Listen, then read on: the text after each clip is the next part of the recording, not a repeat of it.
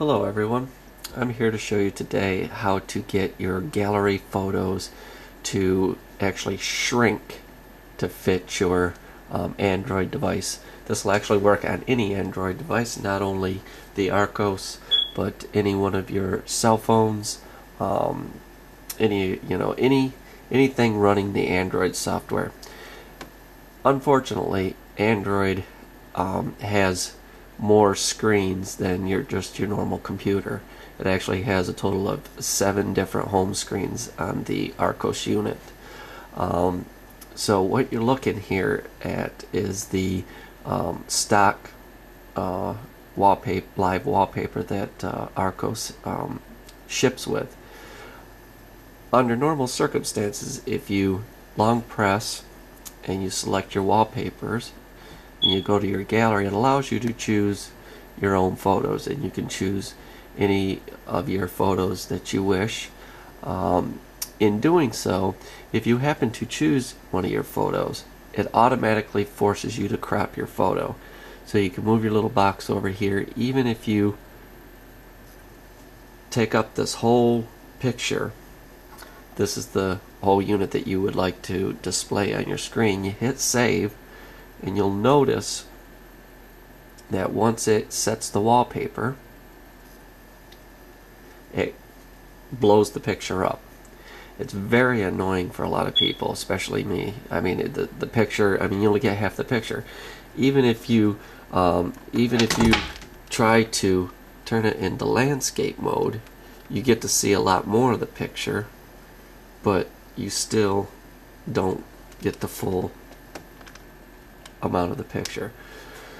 There's no real good way around this, because no matter how you resize your picture from the gallery, it will automatically blow it up once you crop it. But however, there is an app on the market that's free, and it's called MultiPicture Live Wallpaper. So if we download that and then we long press, we go to our wallpapers.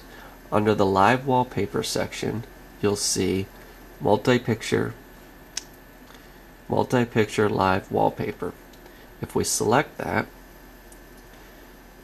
go to settings, you'll see default settings, screen 1 settings, screen 2, screen 3, screen 4, screen 5, and so forth. Each one of those screens are a screen in the Android home settings. So if you go to each screen, we'll go to number 1 first, and on the type of screen we will select single picture, and then it will allow us to choose whatever picture we want, and we can choose it, and then once we choose it, it'll be stored as that screen's picture. You can change the background, you can resize it, you can decrease the saturate, you can do different things, but I just left all them by themselves. The other things you can do, you can either choose an album, you can choose a picture folder, or you can use the same as the default setting. But you do have to check, if you want different pictures, you do have to check the single picture. The album will actually create like a, it will constantly rotate the picture on your screen, almost like the wallpaper does for Windows 7. It'll constantly change the wallpaper in the background. I've got mine selected to single picture. So if we go back and you do that for each one of the screens, you can choose the same picture, or you can choose 7 different pictures, or how many other screens that you have. Most of the Android units will have 5 to 7 screens. Once we choose all that and we get everything done, we can hit set wallpaper.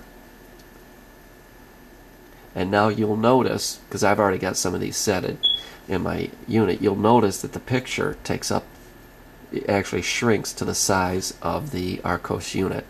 Not only does it do that, but as you swipe to new screens, the wallpaper will change to whatever screen size. This here is screen number 1, that would be screen number 2, 3, 4, 5.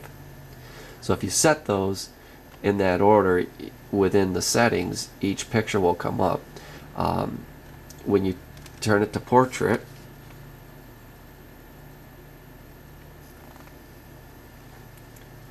you'll notice that it blows it up and it's still, you get the full picture.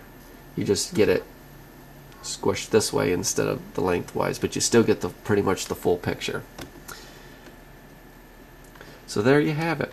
Yet another quick fix. This will not be memory friendly for those who are you know, looking for the app space. This does take up some of your app space. It does not take up very much according to the applications.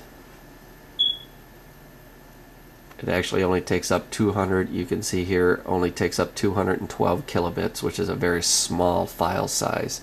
But it does make it very nice, and it looks a lot better than having your picture pushed into or blown up to where you can't see it.